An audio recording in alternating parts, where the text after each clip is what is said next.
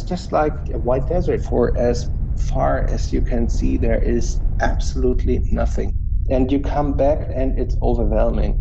Between 2016 and 2018, Dr. Tim Heitland spent 14 months in Antarctica as part of a 12-person German research team. When he returned to regular life, things felt different. The first thing I did was like hugged a tree. Being away from the icy continent felt normal after a few days. But one thing still didn't feel right: being surrounded by people. There was a feeling that lasted for a long time, really long, easily more than a year.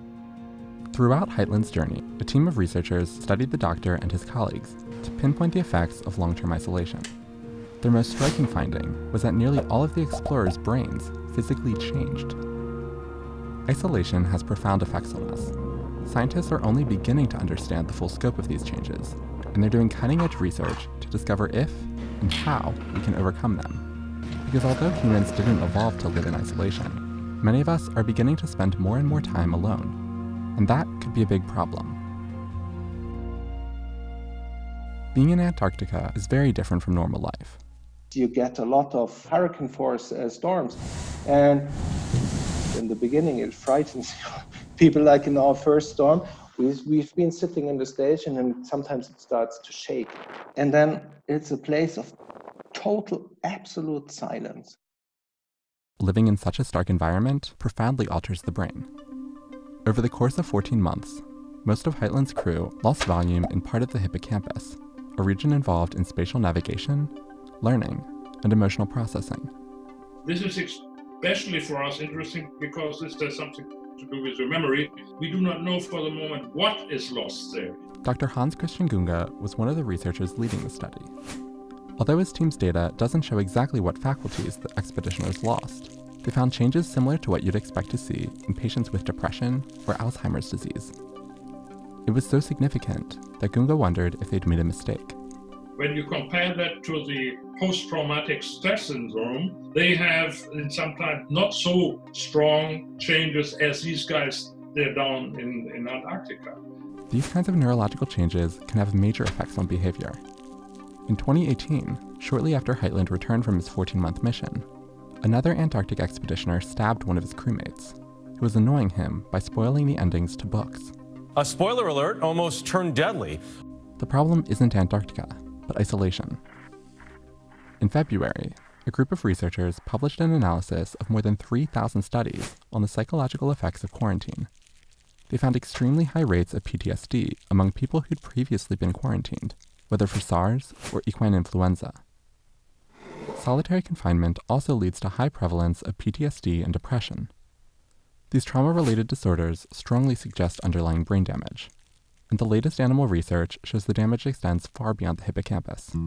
I became really interested in social isolation because I was kind of drawn to increases in violence that seem to be occurring more in our society.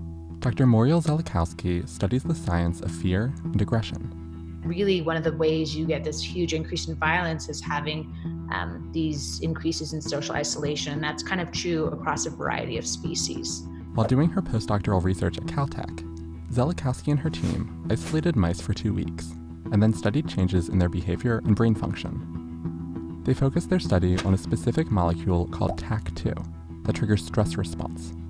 The goal is to really tie this increase in TAC2 to functional changes in behavior related to social isolation.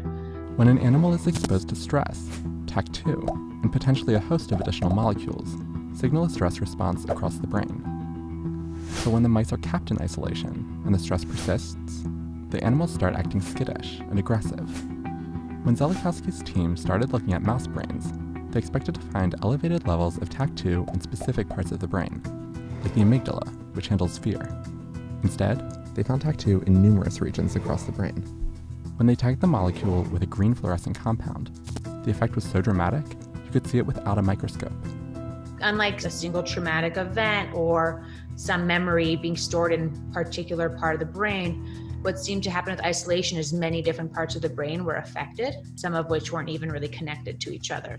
Zelikowski and her team believe some of those clusters of elevated TAC2 explain extremely abnormal behaviors that persist after isolation. like irrational fears and violent behavior. They did find proactive ways to make the isolation less damaging and reverse its effects, but it's hard, if not impossible, to re-socialize mice once they've been isolated, because they're so violent. All of this paints a pretty grim picture of isolation, but some experts argue that's missing a huge part of the story, because many people say confinement experiences change their lives for the better. There you are. This is Jack Stuster, an anthropologist who spent decades helping NASA make life in space more livable. In 2003, he began the longest-running experiment on the International Space Station, analyzing confidential journals astronauts kept while in space. Stuster says the journals provide unique insight into the minds of astronauts and the many changes they experience while in orbit. In some cases, I learned more than I really wanted to know. I mean, someone going through marriage problems or others who had a difficult time on orbit with relations with mission control, for example, or problems at home. Many of these problems would seem minor if they weren't magnified by the effects of isolation and the stress it applies to different regions of the brain.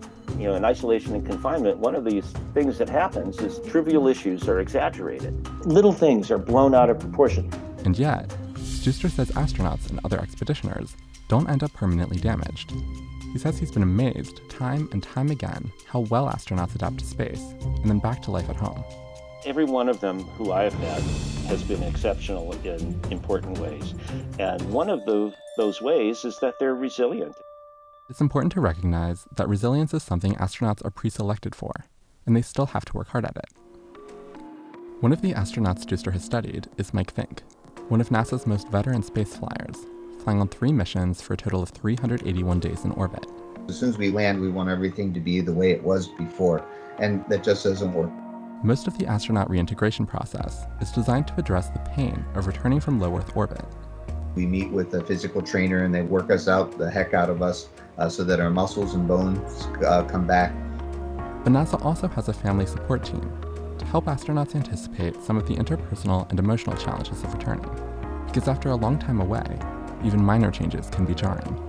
For example, my wife was in charge, and then I came back and I didn't immediately say, no, I'm in charge now. No, that wasn't going to work. I'd be really tired at the end of the day, and my wife said, hey, time to take out the trash. It's like, well, I guess I'm back. Getting back to a normal routine is important for reuniting with family and friends. It also has lots of important health implications. Recent studies suggest the hippocampus is surprisingly resilient, given sufficient exercise combined with a diet rich in antioxidants. Sleep is also incredibly helpful, particularly REM sleep, when researchers believe the hippocampus is forming memories. Meanwhile, researchers like Muriel Zelikowski are exploring possible drug treatments that could protect the brain from isolation-induced damage. Their interventions have shown promising results in mice, though there's still a long way from having something they could bring to humans. Which leaves most experts recommending, at least for now, that people in isolation try to frame it as an opportunity and grow from experiencing a new perspective. It reduces your social relationships totally to the core of communicating, of getting to know each other, taking care of each other, and trying to have the best possible time together. And I think that is totally valuable.